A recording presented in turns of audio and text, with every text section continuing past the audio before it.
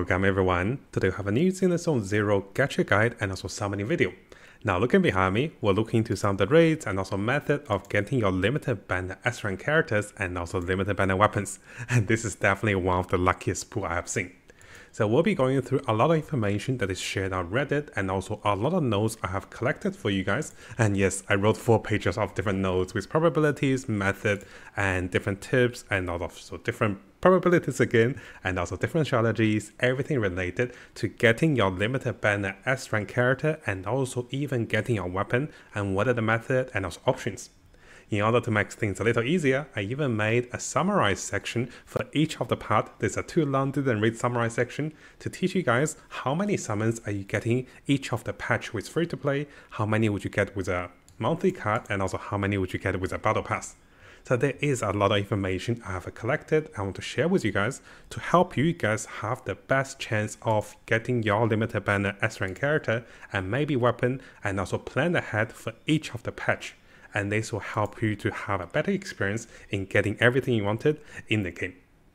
Now, because this video contains a lot of notes and also additional information together with risk probability, incomes for free-to-play currencies in each of the patch with Excels and also previous videos, I'll recommend you guys to use the timestamps and also the links below to see everything that's mentioned and also everything that is showed over here.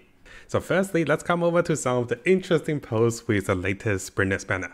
And this is from AffectionMate, and basically a lot of players were posting their lucky draws and also summons as they going for Zenless. And some of them even went for Zenless weapon. You can see he was extremely lucky getting double Zenless and also double weapon. And I have been sent by some of our viewers to have a look at this particular Reddit post, and this one is from Spring 5th. Who actually made some good summaries in terms of an Excel calculation and also dynamic values, which teach you guys and also help you guys to understand how many summons would you get every patch and how would you want to plan accordingly based on how many summons you get coming from the monthly card and also buying the battle pass, and what is the best value for those things. So what I wanted to do is I want to combine everything into this particular video. So let's go through the first part. I will show you guys my account, and before I do anything, I'll just show you guys that yes, I am trying to run my account as free to play as I can. And just to show you guys what I want to do is, so let's go over here. So this is coming a free to play kind of low spending kind of concept. I want to show you guys I haven't purchased any of the double bonuses, as you can see over here.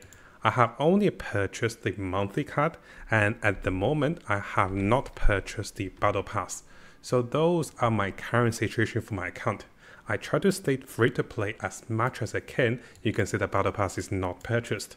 So this way I can help you guys to make guides and also videos which will encourage you guys to do low spending or free to play and get the most resource.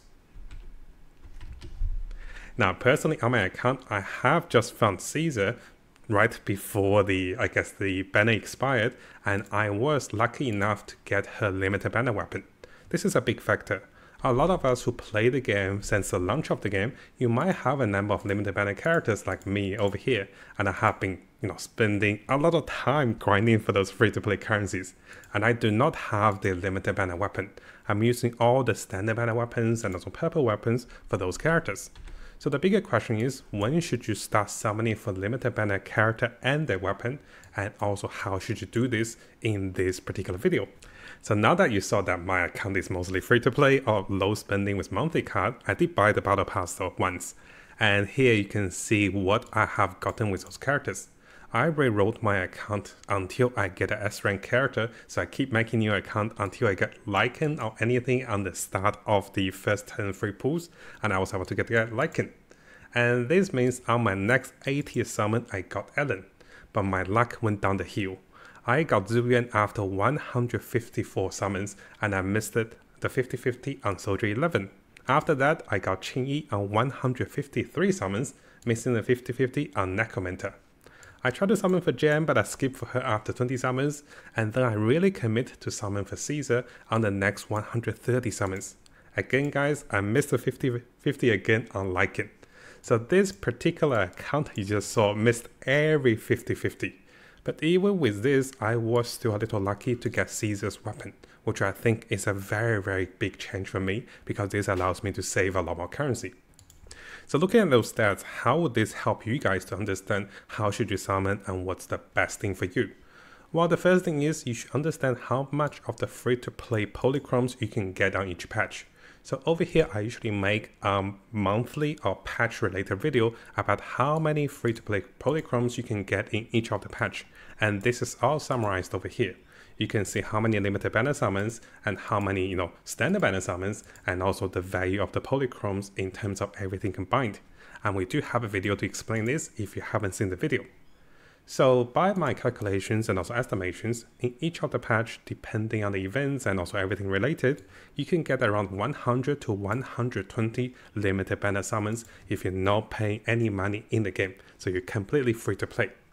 There is also the recycling factor, which is around 8%.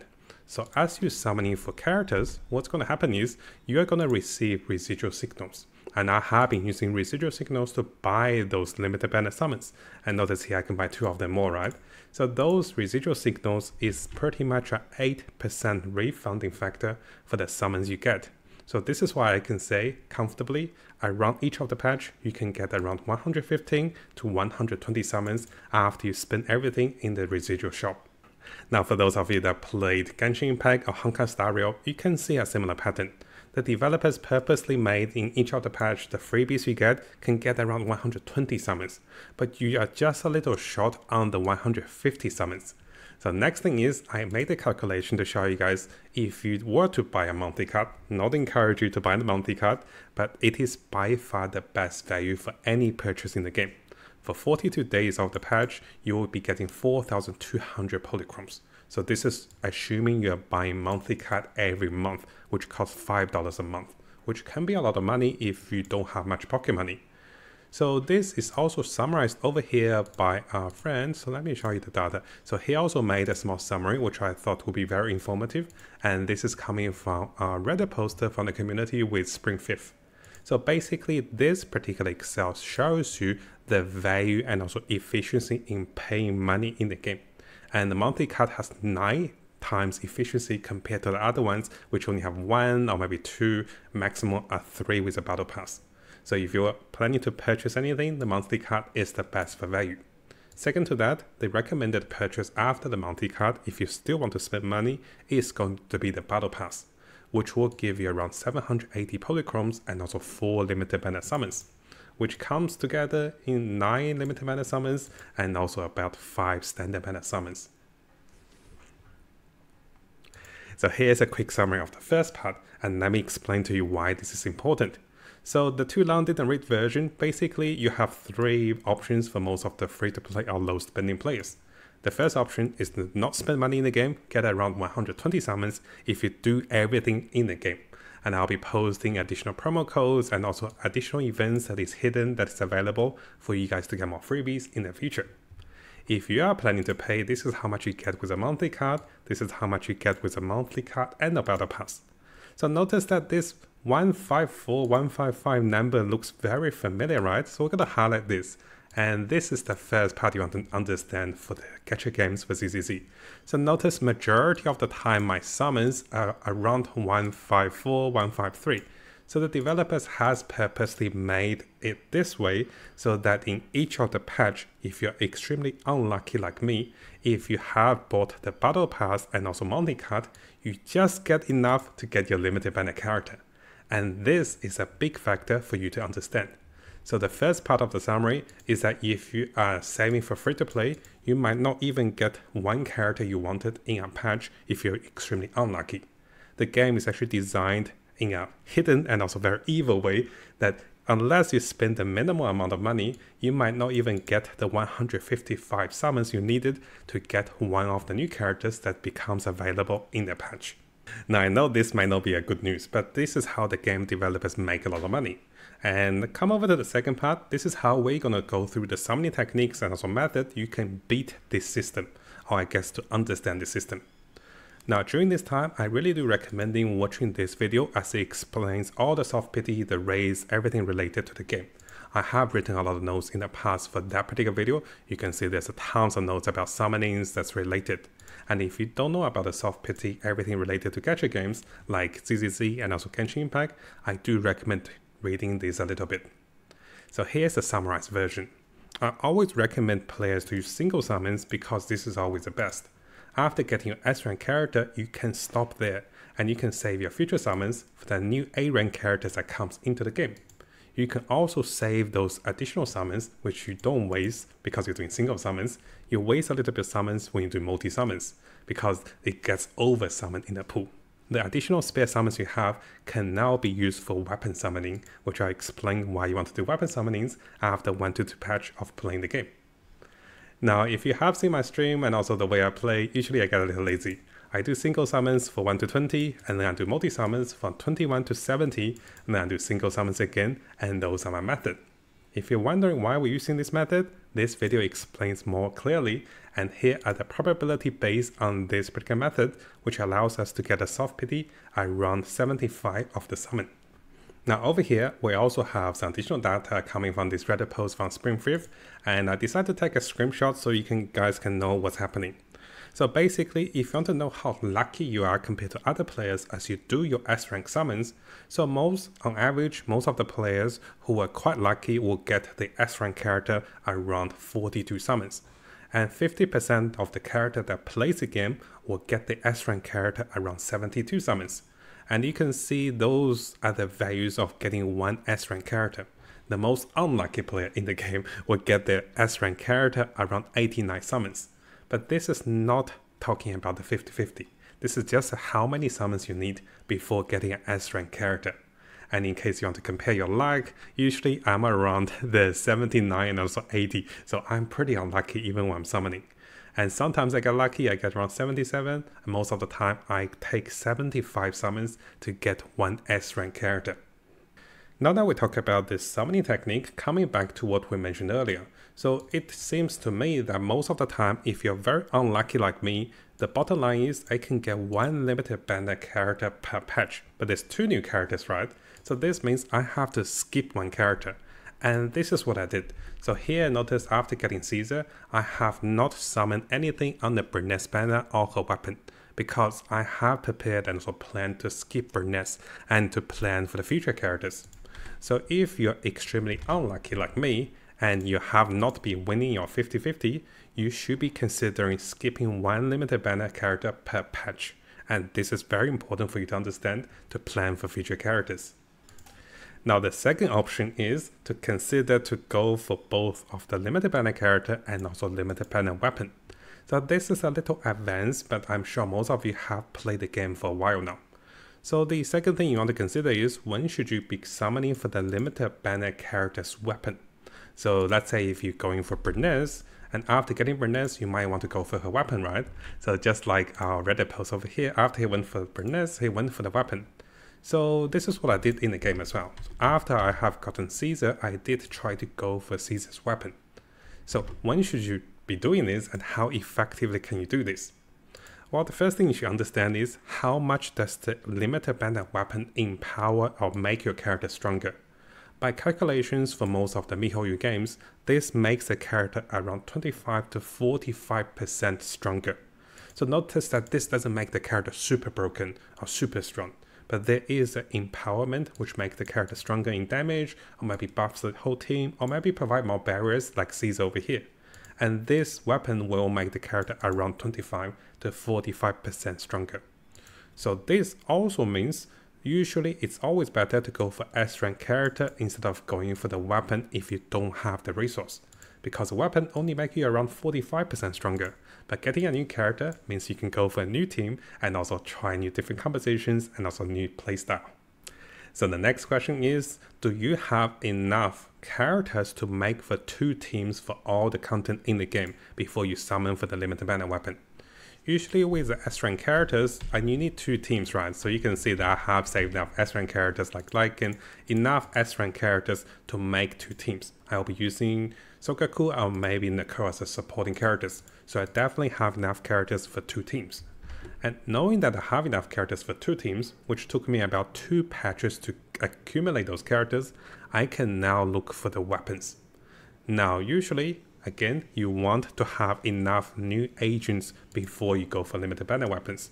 And this is very important because I only start to summon for weapons after I start to get Caesar and I plan to skip for Bernice.